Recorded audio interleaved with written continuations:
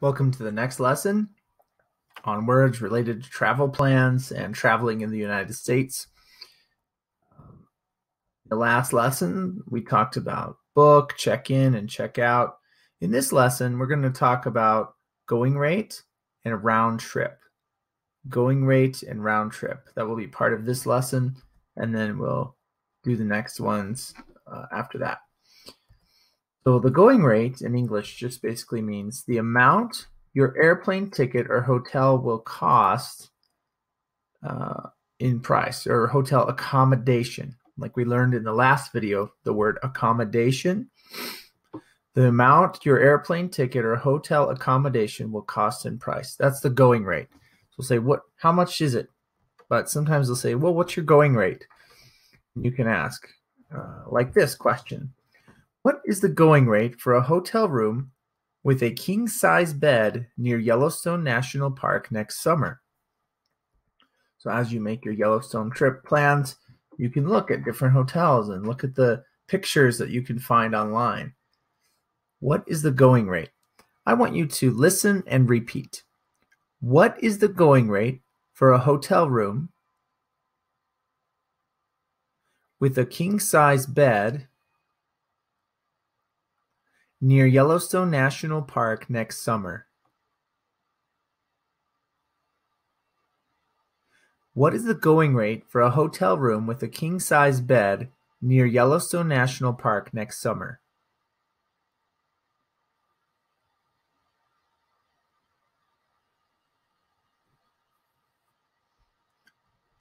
This is a question you can ask yourself, and good practice reading this and practicing listening and repeating. Here's something important to note when you're looking online for these. This is a studio room with one king bed, and it says it has a kitchenette. Kitchenette? Does that mean a kitchen? It has a sink and everything? It has a dishwasher? What does that mean? Well, in this, a kitchenette usually means that the room has a small area with a sink, microwave, and a small refrigerator. It doesn't have everything a real kitchen in a home would have, but it might have a couple small things. It doesn't look like it has a stove. Let's find out. Oh, there it is. You can see here. Most kitchenettes do not have a cooking stove, but some do. Always ask the hotel if they have a stove before you make food or travel plans. So they have a fridge, a refrigerator, they have a coffee pot, they have a microwave, they have a sink. And this is one of the places in Yellowstone National Park. So you want to look at the pictures of your hotel room. But as a reminder, they do not have a stove. So if you're thinking of cooking hot food in your kitchenette when you go to Yellowstone, this may not be an option for you. So please plan ahead. Always ask the hotel. If they don't, that's just assume that the kitchenette does not have a cooking stove. You will often have to prepare cold food for this kind of thing, or find another option. So there you go. That's the kitchenette. This is what this hotel calls a kitchenette. Say that with me. Kitchenette. Good practice. Okay, going on with the going rate, learning about this word. A going rate basically is here. If you look at this picture again, we checked in at this time, we check out at this time in June. We have the studio bed with the kitchenette. Ooh, this one does have free internet. But this is a hotel outside of Yellowstone National Park. It's not one of the lodges. It's at a nearby town by the entrance. But the going rate for this hotel room, looking at this, where do you find the going rate? It doesn't say it. It doesn't say going rate anywhere. How do you know? Well, the going rate in Gardner, Montana is about $239 per night. And Gardner, Montana is just north of Yellowstone National Park. And I'll show you that on a map later. But here it's $239. So your price is your going rate. So you might say, what's the going rate? Each night it's $239. That's the going rate. Okay. And the going rate for an airplane ticket, you can see if you fly into Bozeman, Montana, instead of the Jackson, Wyoming, like other places might do. With this option, the going rate is $359. With this option, it's $412. So the going rate, if you do a summary, the going rate really is around $400, somewhere around as an average. But this is the question you can ask. So listen and repeat. What is the going rate for a round-trip airline ticket to Bozeman, Montana? Good practice. The going rates for airline tickets that are round-trip are about $400. Listen and repeat. The going rates for airline tickets that are round-trip are about $400.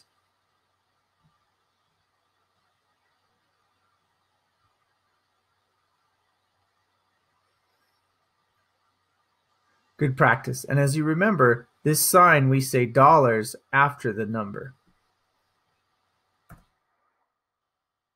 And round trip, that word means the total cost for your departure and your return home. So it's the total cost of going and coming back. And these are round trip flights. And so that's what a round trip means. There and back. One way means there and nothing back.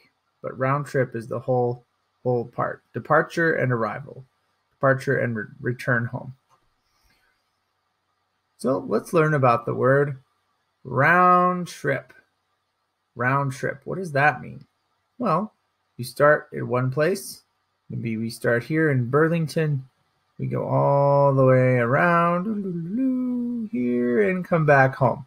That's a round trip example. But a round trip is a travel plan that goes from one place and returns. One-way tickets only go to the destination, as I mentioned. So here's an example of a round trip. We want a round trip ticket to get close to Yellowstone. Listen and repeat. We want a round trip ticket to get close to Yellowstone.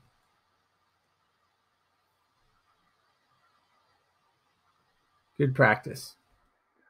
A round trip would mean, going back here, you can see the selection too when you go online and book a hotel or book a flight. You'll see the options you have between round trip and one way. So round trip and one way.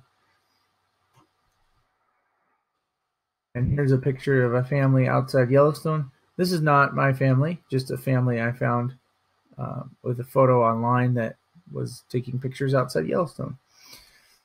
And here's something important to notice. The entrance to Yellowstone National Park is about 3 hours south of where you will fly if you choose Bozeman, Montana. Now, Jackson Hole, Wyoming is a different situation, but most people will try to fly into, especially if you come from a bigger city.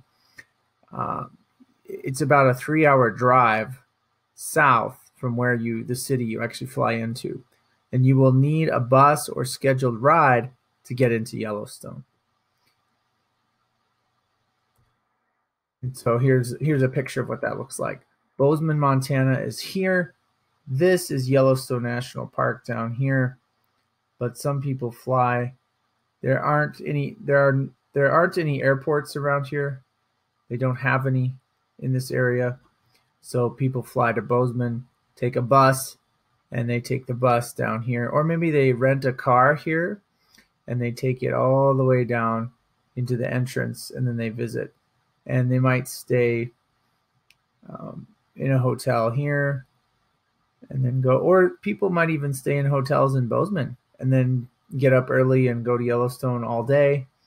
But a lot of people like to stay here at West Yellowstone in lodges, or they'll stay in places over here in the north entrance on Highway 89 is another option. So those are just some things for you to be aware of when you research and plan your Yellowstone trip. Here's Bozeman, and here's Yellowstone. So one way, you only pay to only pay to get to a destination. Again, as we review one-way, with a one-way ticket, you only go to the place. You will need to schedule a return if you want to go back home. So sometimes there's an idiom in English that says a one-way ticket to the moon. And it's a joke that people have. One-way ticket. New York Earth and Moonopolis Moon. It's not a round trip. You go all the way and you're there. However, NASA and space explorers like SpaceX and other companies and maybe other countries looking to go to the moon are trying to do that, and it could be a one-way ticket. We just looked at the going rate and round trip. In the next video, we'll talk about prefer to, leave on, and get back. I'll see you in the next video lesson.